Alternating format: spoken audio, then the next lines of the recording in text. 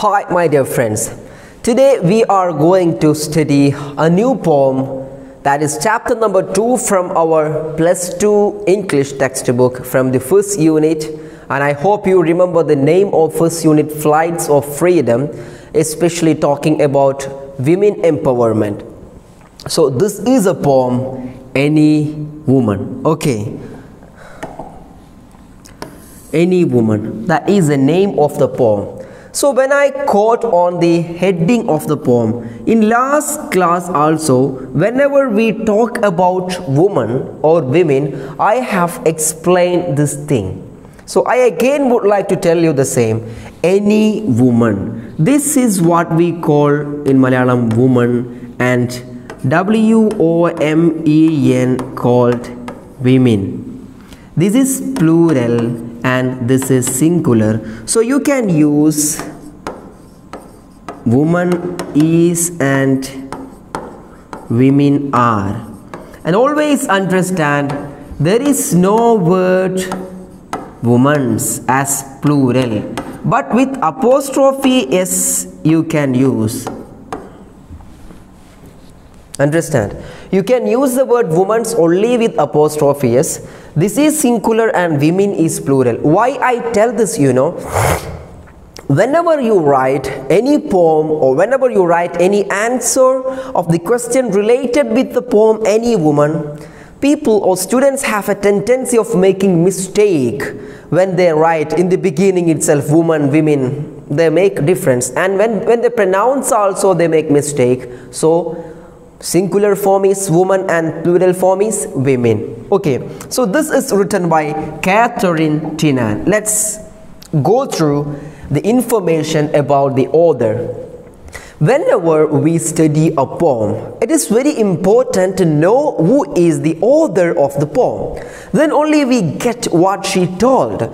Then we can research about her history and why she tells so. Everything we will get only when we know something about her. So here, as our textbook gives us the information about Catherine Tynan or Catherine Tynan, 1859 and 1931, is an Irish-born writer known mainly for her novels and poetry. She has to her credit more than a score of novels, 7 books. Like score means what you mean, score means 20. Maybe you heard the word score in cricket, in football 2-1, Brazil 2, Argentina 1, Argentina 2, Brazil 1. And cricket, India 350 for 19 or for 9, like that. You heard that score is in cricket and sports. Here it means number 20. 7 books of verse she usually wrote under the name Catherine Tynan Hinkson. Her human sympathy is keen, tender, warm and constant. So in every word of Catherine Tynan you can see a tendency or a sympathy towards woman, towards human being. Okay, towards human being you can see a sympathy from the words and the novels and all the works of Catherine Tynan. That's very clear. Okay, the poem Any Woman presents all embracing power of a woman to hold family together. So before going into the poem, I would like to tell, this poem talks about, or this poem discusses on the holding power of a woman, holding power of a woman for a family. How a woman is capable of holding a family. That is the main core area of the chapter. So remember, whenever we look at when we go through the life history or simple biodata of Catherine Tynan, these are the things to be in your mind. Listen, born in 1859 and 1931, Irish born, more than a score of novels and 7 books of verse. Score means 20. Human sympathy, Any Woman presents all embracing power of a woman to hold a family together. That all are the introductory part, and let's go. Let's go. So here in this unit we are talking about freedom. So I have some questions. What is your concept about freedom? When does a person enjoy real freedom? Do women enjoy real freedom? Women support a family, but are they really supported by the family? This is a real question, especially regarding this chapter. Think about this. Our mother, our sister, our grandmother, everybody supports our family well. But do they get the same support from the family, from us, or from all of us? Think about it. I simply say no. I simply say no. They are not getting enough support from the family. Our mom always helped us to study, to go wherever we want, and they try maximum to grant money from the father, and she tries a lot, but we are giving back what? With harsh words. We are scolding her for silly reasons. We are being rude towards her for simple and silly reasons. So my dear friends, just react well towards your parents, especially your mom, your sister. Respect them. And status. Do we get the same status? Think about your family. Think about you and your sister. Think about a woman in a family and a man. Do they have the same status? Whenever there is a program or whenever there is any function, do woman and man get the same status? That's about your family. First of all, think about your family. Then think about your society, your village. Do they get the enough participation? Do they get enough equality in everything? Do they get enough status for everything? Then think about your district, whether they get it or not. Think about your state, your country, the world. And compare between your country and another country. And understand they are also women. Here also we have women. Then why the disparity between the people? Why the disparity between the men and women? That happens in our society. Think about whether at least you people must be giving equal status for both men and women. That's my point today. Okay. So read the first stanza of the poem. I told you this poem completely describes and glorifies. Look at the word glorify. Whenever you write about this poem anything, whenever you write anything about this poem, you should use the word glorify. Another word, replica. Replica.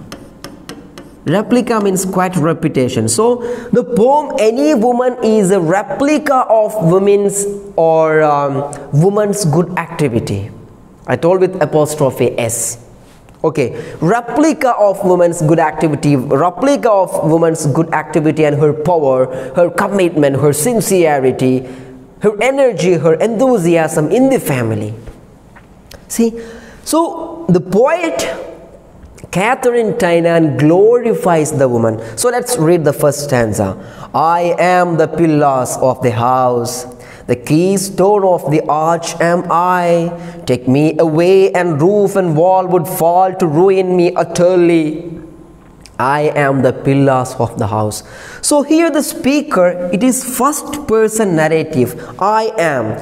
So it means that it can be any woman. It can be any woman. So the poet probably it's a lady, it's a woman. She herself speak her quality as she talks about herself. What is I am? Okay, so this is a first person narrative. I am the pillars of the house. Any woman is a pillar of any house. So look at the importance of pillar for a house. What is the importance of a pillar when we build a home? The same importance is there for mother or woman in a house. The keystone of the arch am I. I am, look, I am the keystone of arch. That's enough. I am the keystone of arch. So if you build an arch, it should be a keystone. What is the importance of a keystone? What is the importance of a pillar? Without keystone, without foundation, we cannot make anything, we cannot build up anything. And without pillars, we cannot make any roof. So the main foundation of a family lies in woman and her power. That is what Catherine Tynan would like to share with us in the perspective of a woman, or from the part of a woman. She would like to explain that things. And if you take keystone and pillar and everything, what will happen? Quite simply, and these examples are taken from the natural examples. And here Catherine Tynan would like to compare woman with all the attributions, all the great things in the nature, all the powerful things in the nature, especially related with a home. Listen here. So if you take me, what will happen for the home? What will happen for the home? Everything will ruin me utterly. That means that will come down, that will be fallen down. That's the meaning. That's the meaning of the first stanza. And coming to the poetic devices, and once again I would like to tell, woman is important in a family. Think about your mother. Whenever I speak all of this, think about your mom. When you go to your home one day and you don't find your mom there, how boring it will be to come to the home. That is why it's told that she is a pillar, like a home. Without a pillar, there is no existence for a building like that. There is no any existence for a family without the presence of a woman. That was the point. Look at the poetic devices used, or the figure of speech or poetic devices. When you write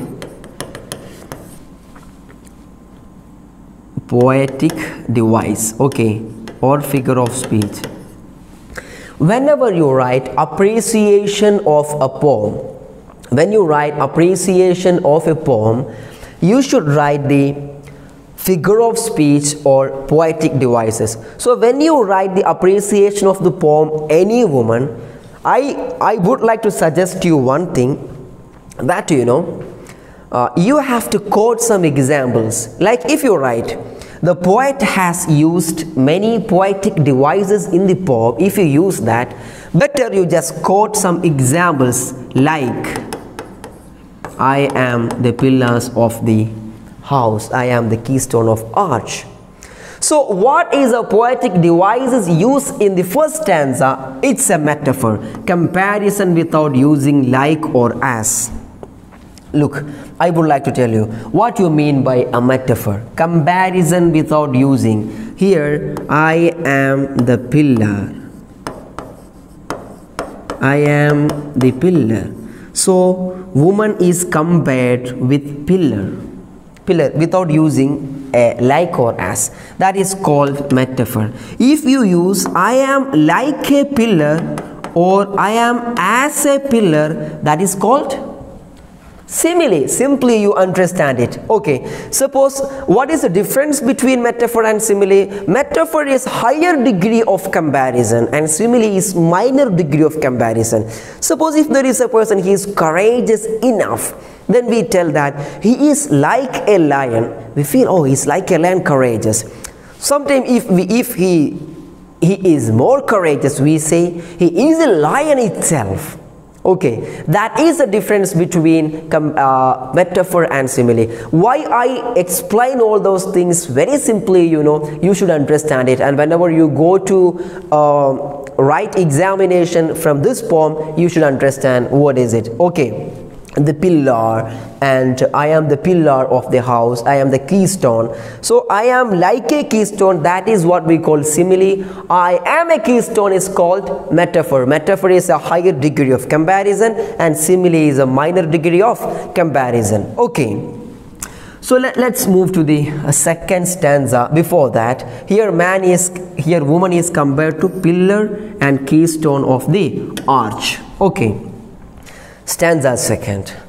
I am the fire upon the hearth, I am the light of the good sun, I am the heat that warms the earth, which else were colder than a stone.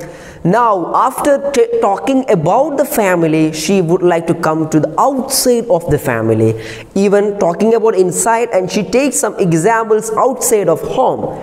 I am the fire upon the hearth. I hope you already know that. Hearth means, how you call it? It's called not oven, it's oven. It's oven. Okay, not oven. Hearth means that oven, like you call stove or something. So what is the main important part of a hearth? Never read it hearth. Okay, I hear some students like H-E-A-R-T, they call it heart. Never. This is heart. Heart means H-U-R-T, heart. This is heart. Okay, so I am the fire upon the hearth. So if there is a hearth or an oven, if we need to cook anything, we need fire upon that. Without fire, is there any importance for a hearth? Without fire, maybe in nowadays for a gas stove. So here the poet would like to tell us one thing, that she is a fire upon the hearth. It means in two times. Peripherally, she says she would like to cook the food for the family, and there is an implied meaning. Implied meaning means inner meaning, and in between the lines, that she gives the spiritual food for the family. That's why she uses the next one. I am the lights of the good sun. I am the lights of good sun. What do you mean by that? There would be bad sun and good sun. What do you mean by good sun? If it is a bad sun, if we go out with more heat, it is not affordable for us. So same time, woman gives us what? The light. And same time, she doesn't disturb us with the heat. She gives us warmth, which a child needs to grow up. Look, I am the heat that warms the earth. So if you need a warmth in the earth, like for example, for any plantation, for any plant to grow up, there need a warmth is needed on the earth. Who gives it? Woman gives that for the earth. That's a point there. So which else? Which else means this, which means all this earth and light of good sun. Okay, earth. Without the warmth of the mother, this earth will be colder than a stone. Here stone is used, it means that is a stagnant thing, a passive thing. So stone is already a passive, but earth is not altogether passive. There is river, there are trees, there are mountains, birds, everything is there. So it is not a stagnant thing. But if you look at a stone, simply it is a stagnant one, and it is a passive one also. So it will be colder than a stone means colder, it is in a negative sense. Colder means if someone tell about one, he's a cold person, like in Malayalam I think, okay. So it doesn't mean that he's a positive, okay. It means that he's not much active, okay. And look at the rhyming scheme, like A, B, A, B. So for all this stanza, we follow the same pattern A, B, A, B, except for the first stanza in the poem. And I simply ask you, what are the poetic devices used here in the poem? Can you tell me what are the poetic devices used here in the poem? Yes, I am the fire upon the hearth. I am any woman. Any woman is a fire upon hearth. So fire upon hearth. Here again we can see the metaphor. The light of good sun and the heat that warms the earth. Everything is metaphor here. So this poem is really a bundle of 10, more than or nearby 10 metaphors you can see in this poem. That is, this poem is always called a poem of metaphor. Many metaphors are used here. Okay. So why I emphasize all these points, you know, whenever you go through the explanation, whenever you go through the appreciation of the poem, you should write it. This is a poem of metaphor. And compared with hearth, good sun, and warmth of the earth, everything. Coming to the third stanza, look at the third stanza. Okay. At me the children warm their hands, I am their light of love alive. Without me cold the hearthstone stands, nor could the precious children thrive. Here you can see, at me, at mother, the children warm their hands. What do you mean by warming the hands? So if our hand is cold, if it is frozen, we can't do anything. So if we want to move our fingers, if you want to do anything with our hand, what we need? We need a warmth. Even if you go outside India, and if you go at least Delhi, and if it is very cold, you will do like this. You will warm your hands. For what? Because you wanted to be alive. So to be alive, you need what? You need warmth in your hands. From where you will get it? From where you will get it? You will get it from mother. So for a small baby, from where he or she gets warmth to grow up, that is from his or her mom. That's why she acclaims that she tells that I am the mother. I warm the hands of my babies. I am their light of love alive. I am their light. So in everybody's life we need a light. All are in a darkness. Darkness means in many sense. Maybe we may be illiterate, so we have no knowledge. That's why we may be illiterate, and we will be in such a darkness. In such a darkness we might be. So who enlighten? Sometimes we will be, darkness means inability of doing many things. If there is darkness, we can't do anything. So here the word darkness stands for inability. So from that inability, mother made the people or made the baby to ability. That is the light. From that inability, mother makes them able to do many things. That's what we call light. That's why she is a light. From that darkness she gives way, she paved the way to the many. And light of love, this is not a simple light. Whenever we advise someone, for suppose example of a teacher, he can give you advice in two ways. One way, he will give you everything in a harsh way, in a rough way.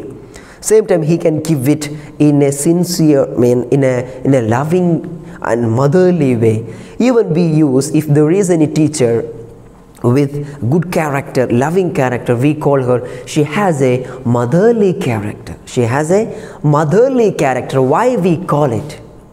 Why we call it? We call it because she has love. She has love. And that is alive. Love. There are two types of love. One is a stagnant love which is died already. Another one is a love which is alive. Alive means you can experience that, you will feel it.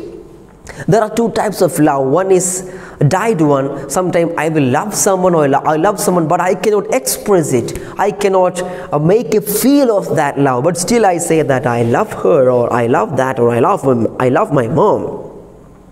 And I heard many children say, yeah, I love my mom very well, but mother doesn't feel it.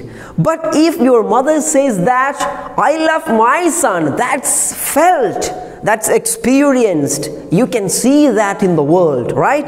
Like that, look, I am their light of love alive. I am an alive light.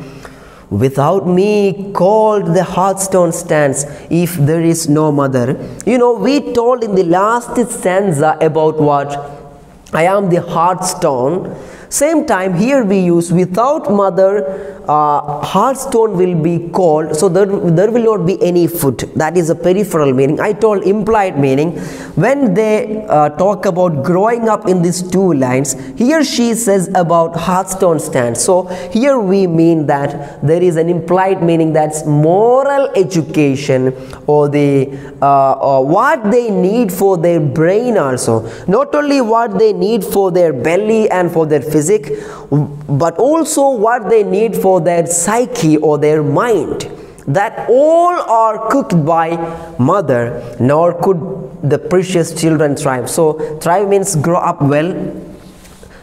Children cannot grow up without the help of mother. That is a point there in the stanza, in the third stanza. Here also you look, AB pattern is used. Coming to stanza number 4, I am the twist that holds together the children in its sacred ring. Wow, look at the word sacred ring. The knot of love from whose close tether no lost children goes a wandering. I am the twist that holds together the children in its sacred ring. Suppose, here again we comes to a precious meaning of a family. Look, twist means what? If you have a window or a door in your family that hold together to one part of the wall, and it will be going up and in and out with the help of that twist. Okay, something like this, and if it is a door, you can see something in between the door that connect between the wall and the door. That's called twist. Woman here is a twist that open the door if they need anything and close the door if they don't need anything. For children, for small and big babies and grown-up people, woman, they close the door because she is a twist. If that twist is not working well, you cannot close the door, you cannot open the door. It will be stopping in a way, it will be standing still in a way. Okay, so here the woman is twist of the family.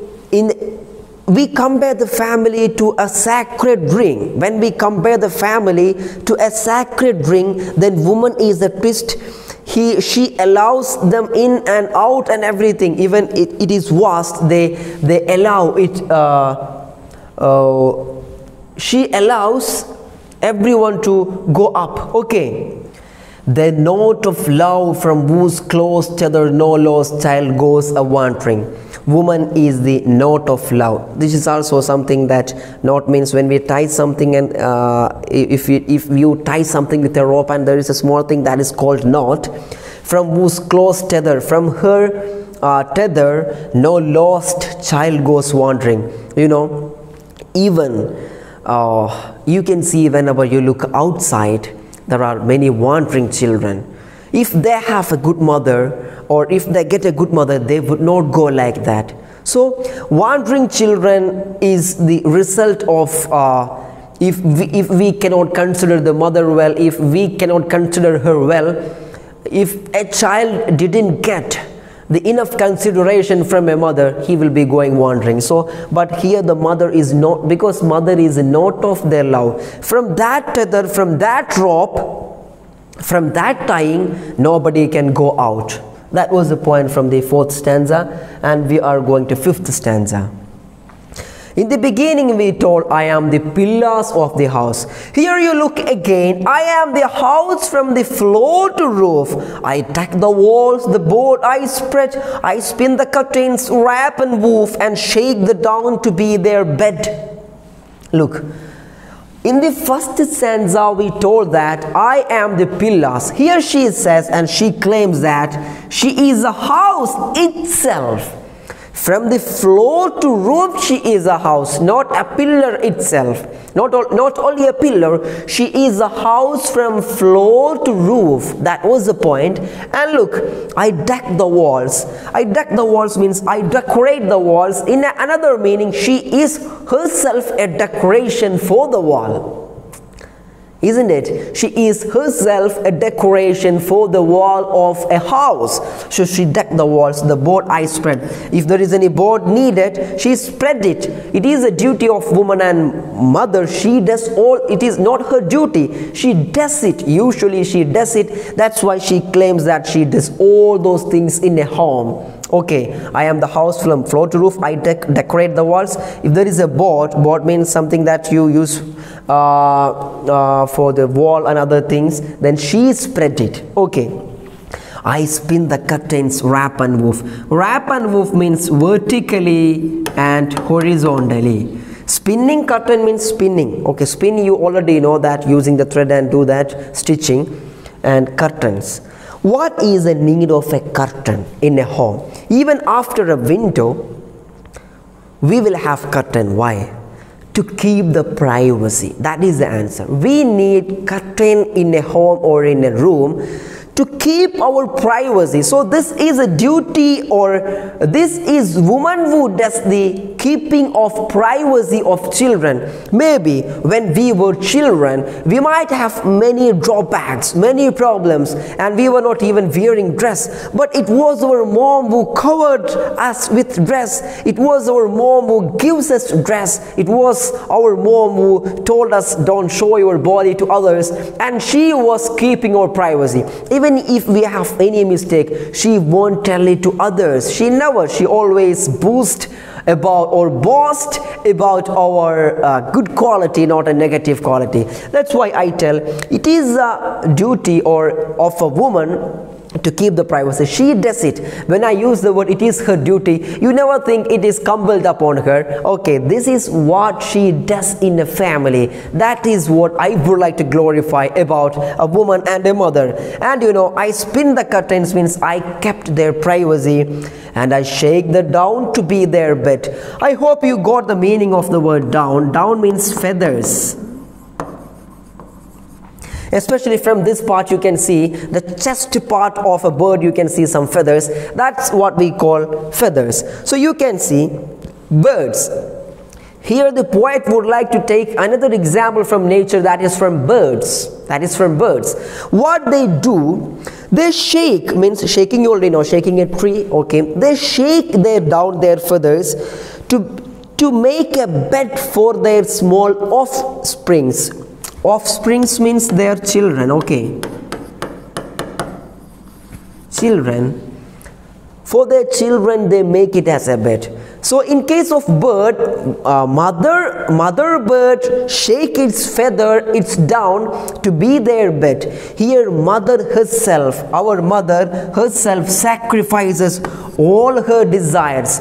This part or this feather is important for bird, but she make it bed for her children or offsprings. Like that, for mother, her desires, dreams, everything was important, but she had sacrificed everything for children.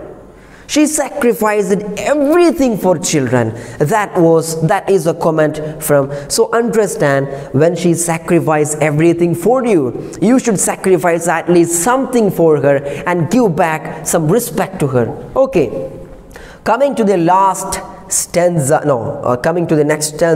I would like to tell one thing. I am their wall against all danger, their door against the wind and snow. Thou whom a woman laid in a manger, take me not till the children grow. That is a poem. See, coming to the last stanza of the poem, Any Woman, I would like to give one more explanation from the last stanza. Look, danger A, grow B, manger A, grow B, A, B, A, B. So manger, how to read it? Never read it manger, it's manger.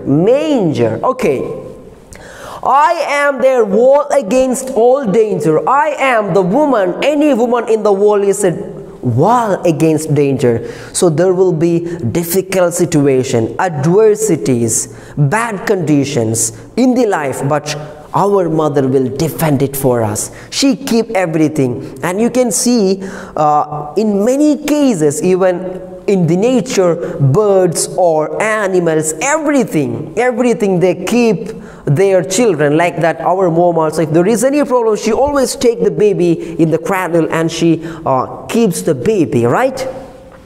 Their door against wind and snow. So she is if there is any danger situation, woman protects us, mother protects us. Wind and snow also, she protects from the different kind of dangers, whether it is a windy season or a snow season, whatever season, in all time she will protect us. And here in the last two lines, you can see prayer from the mother. A mother prays to God, thou Look at the word thou. Thou means you.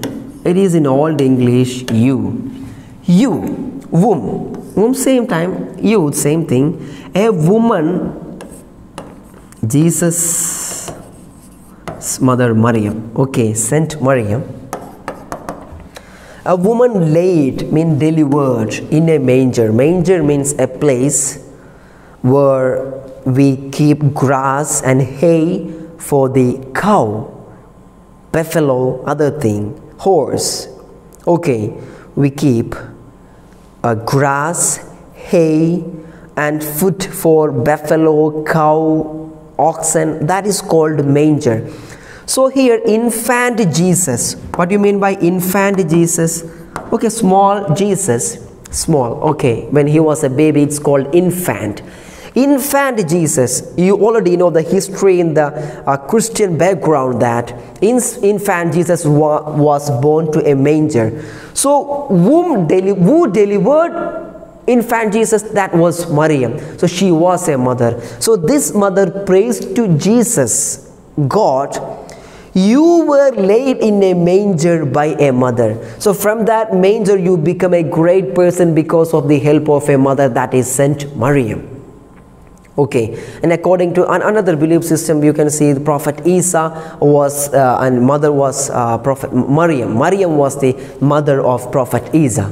Maryam was mother of Prophet Isa. So they become a great person, whether it is a prophet or a god, become a great person. Why?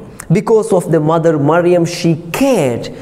That's why this mother, you are such a person, you are grown up with the help of a mother. That's why, take me not my children grow up, till the children grow up. You can take me, you can stop my life, you can take back my soul, but only after my children have grown up. Look at the sincerity of a mother. She asked Almighty God to give her life. For what?